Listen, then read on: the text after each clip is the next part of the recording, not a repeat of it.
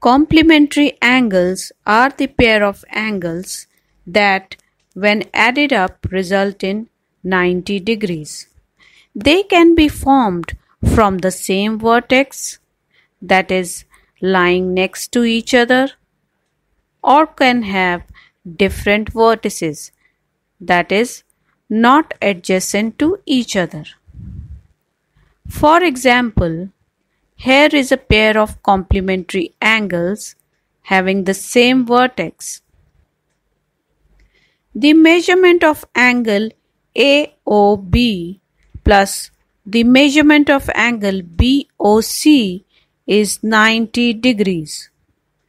We can also say that the angle AOB is the complement of angle BOC, and angle BOC is the complement of angle AOB.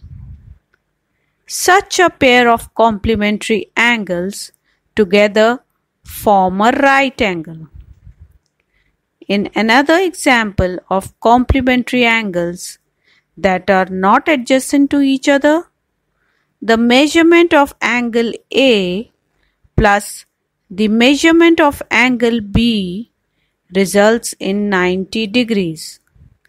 Hence, they are complementary, even though they do not lie next to each other. Now, if you are asked to find the complement of an angle measuring 55 degrees, the answer will be 90 degrees minus 55 degrees equals 35 degrees.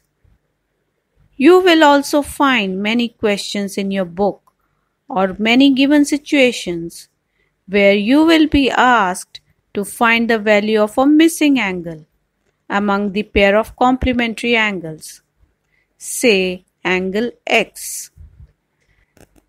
The value of angle X will be 90 degrees minus the value of the given angle, that is 90 minus 40 equals 50 degrees.